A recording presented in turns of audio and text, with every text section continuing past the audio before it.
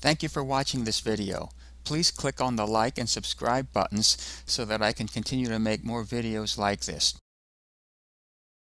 Question 99. Cables and conductors of two or more power-limited fire alarm circuits can be installed in the same cable enclosure, cable tray, or raceway. Is that true or false?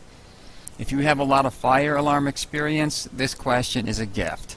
If not, we have to answer it. Fire alarms do have their own section in the code book. Let's look at something important right here. It's a power limited fire alarm circuits. Let's go and look under fire alarms and keep that in mind.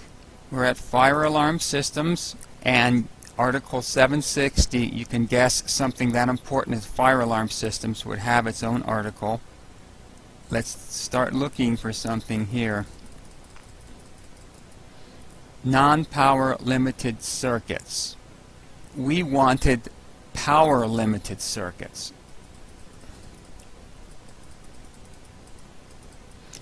So here we are down here. If we come down here, we see installation.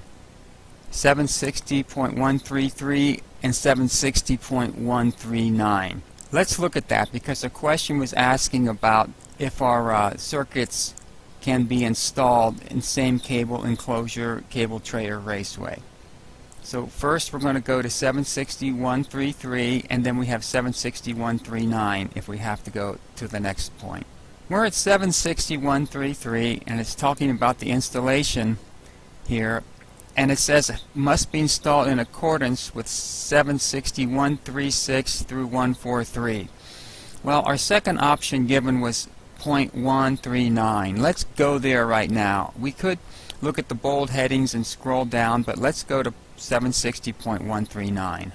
Okay, installation of conductors of different power limited fire alarm circuits. And our question had this spelled out instead of using the PLFA abbreviation. Now it says in class 2 and class 3, and our question wasn't that specific. If we go down here to A, two or more PLFA circuits, cable and conductors of two or more power limited fire alarm circuits, communication circuits, or class 3 circuits shall be permitted within the same cable enclosure, cable tray, or raceway. And that's close to word for word of our question, even though our question adds the class 2 and class 3, or the code adds class 2 and class 3. Our question doesn't have it. But our question isn't necessarily covering every instance. It's basically asking, can you have two or more of these PLFA circuits in the same cable or enclosure? And it's not giving all the specifics. And the answer, according to this code, is, in this case, yes. It tells us we can. That means that A, true, is the correct answer for our test. Thank you for watching this video. Please click on the like and subscribe buttons so that I can continue to make more videos like this. If you find this video helpful, please consider donating using the PayPal link below. Thank you.